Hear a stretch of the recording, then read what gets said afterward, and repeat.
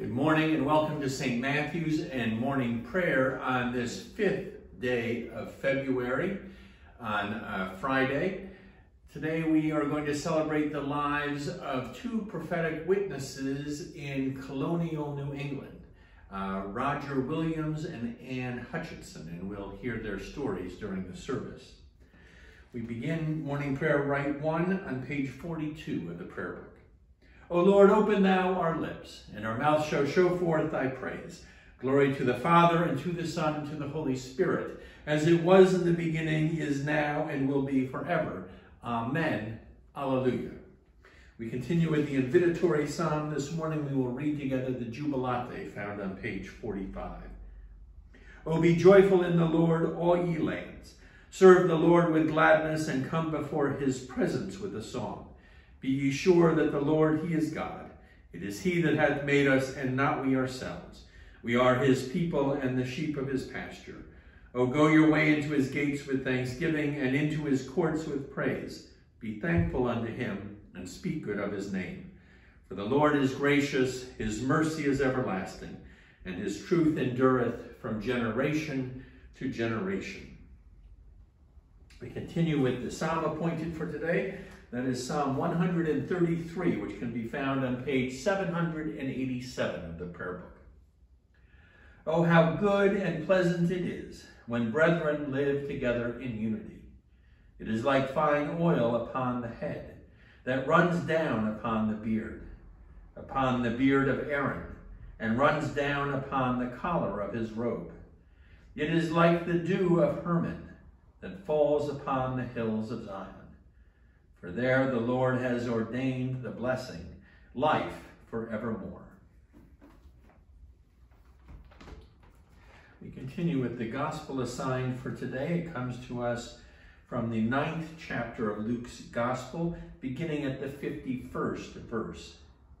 When the days drew near for him to be taken up, he set his face to go to Jerusalem, and he sent messengers ahead of him. On their way, they entered a village of the Samaritans to make ready for him. But they did not receive him, because his face was set toward Jerusalem. When his disciples James and John saw it, they said, Lord, do you want us to command fire to come down from heaven and consume them? But he turned and rebuked them. Then they went on to another village. As they were going along the road, someone said to him, I will follow you wherever you go. And Jesus said to him, Foxes have holes and birds of the air have nests, but the Son of Man has nowhere to lay his head. To another he said, Follow me. But he said, Lord, first let me go and bury my father. But Jesus said to him, Let the dead bury their own dead. But as for you, go and proclaim the kingdom of God. Another said, I will follow you, Lord, but let me first say farewell to those at my home. Jesus said to him, No one who puts a hand to the plow and looks back is fit for the kingdom of God. The word of the Lord. We continue with Canticle 18, a song to the Lamb. Begins on page 93 of the prayer book. Splendor and honor and kingly power are yours by right, O Lord our God. For you created everything that is, and by your will they were created and have their being. And yours by right, O Lamb that was slain. For with your blood you have redeemed for God from every family, language, people, and nation, a kingdom of priests to serve our God. And so to him who sits upon the throne and to Christ the Lamb, be worship and praise, dominion and splendor, forever and forevermore.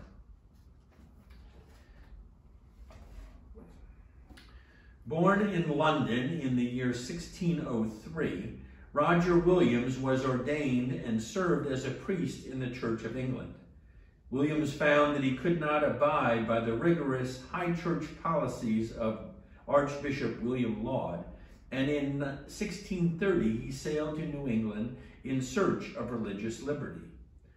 Upon his arrival in Boston, Williams encountered further obstacles to religious freedom.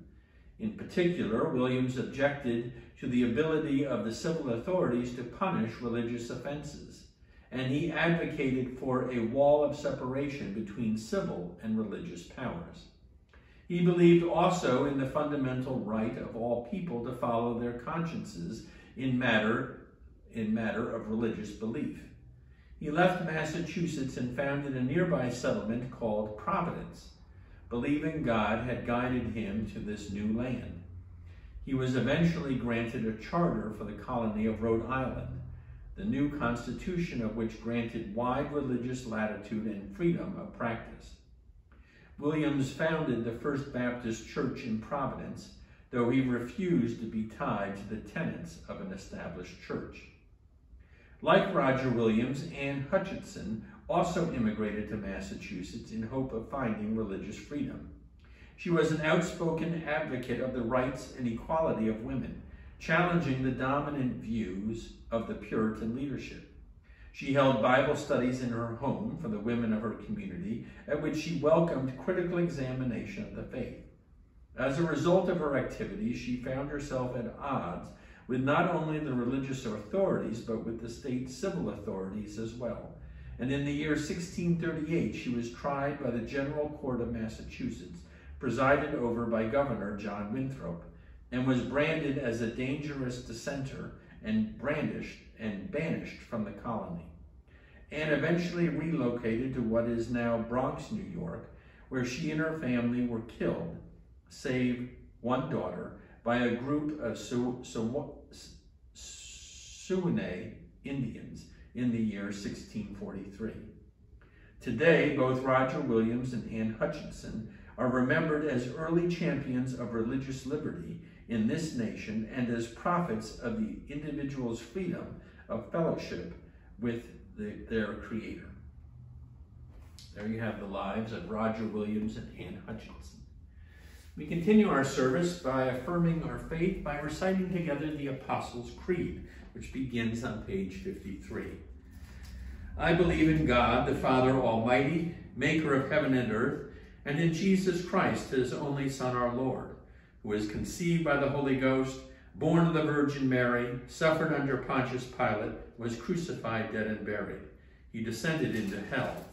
The third day he rose again from the dead. He ascended into heaven and sitteth on the right hand of God the Father Almighty. From thence he shall come to judge the quick and the dead. I believe in the Holy Ghost, the Holy Catholic Church, the communion of saints, the forgiveness of sins, the resurrection of the body, and the life everlasting. Amen. The Lord be with you, and with thy spirit let us pray. We begin with the Lord's Prayer, followed by suffrages B. Our Father, who art in heaven, hallowed be thy name. Thy kingdom come, thy will be done on earth as it is in heaven. Give us this day our daily bread, and forgive us our trespasses as we forgive those who trespass against us. And lead us not into temptation, but deliver us from evil. For thine is the kingdom, and the power, and the glory, forever and ever. Amen. O Lord, save thy people and bless thine heritage. Govern them and lift them up forever. Day by day we magnify thee, and we worship thy name ever, world without end. Vouchsafe, O Lord, to keep us this day without sin. O Lord, have mercy upon us.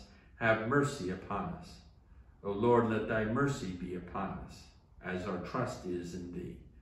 O Lord, in thee have I trusted. Let me never be confounded. We continue with the collects, beginning with the collect for Roger Williams and Anne Hutchinson. O God, our light and salvation, we offer thanks for Roger Williams and Anne Hutchinson, whose visions of the liberty of the soul, illumined by the light of Christ, made them brave prophets of religious tolerance in the American colonies. And we pray that we may also follow paths of holiness and good conscience, guided by the radiance of Jesus Christ, who with thee and the Holy Spirit liveth and reigneth one God, forever and ever. Amen. We continue with the collect for Fridays.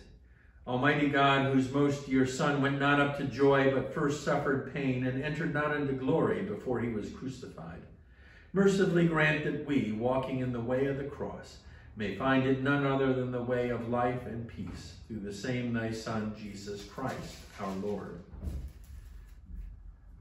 Lord Jesus Christ, who did stretch out thine arms of love on the hard wood of the cross, that everyone might come within the reach of thy saving embrace, so clothe us in thy Spirit, that we, reaching forth our hands in love, may bring those who do not know thee to the knowledge and love of thee, for the honor of thy name. Amen. Take a moment to offer our prayers and thanksgivings. We give thanks for this week so far. We give thanks for the blessings that you've given us, the blessings of friendship, the blessings of those who have contributed to our lives out of their generosity. We give thanks for all those we love. Give thanks for the people that we've met along the way that have made our life meaningful. We pray for all those facing any affliction or sickness. We give thanks for our first responders, for those who serve our country in our government, elected office. We pray especially for the leaders of our country to make wise decisions.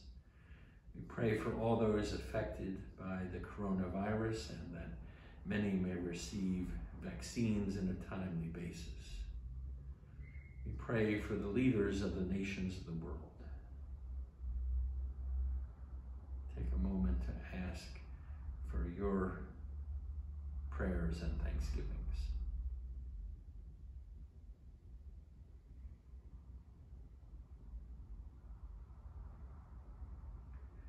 Gracious God, for all our prayers spoken and those that reside deep in our hearts, we lift them up to you this day.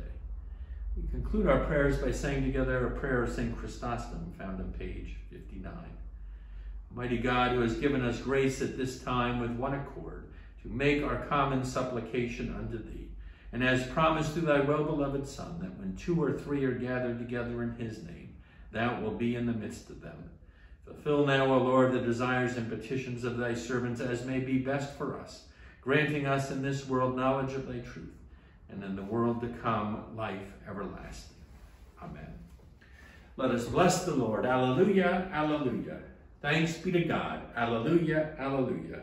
The grace of our Lord Jesus Christ and the love of God and the fellowship of the Holy Ghost be with us all evermore. Amen. I look forward to